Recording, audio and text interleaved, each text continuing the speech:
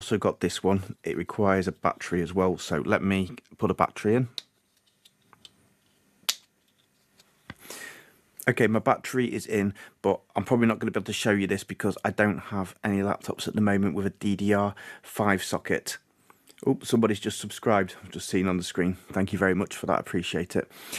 Okay, so yeah, this is basically going to be like a continuity tester, like a short circuit, open circuit. So when you plug this into your DDR socket on here, you'll be able to see all of these lights lighting up as they should do. And if any of them are like shorted, or you've got a broken track, you're going to be able to see the light missing on there. So this is just a quick test with a laptop socket to make sure that all of the pins are fine on there.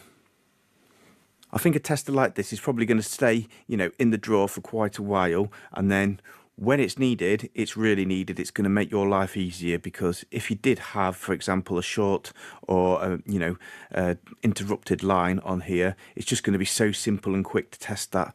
So even if everything's fine, it's quite good just to plug it in and get a quick confirmation that you're all good, so you're not chasing your tail.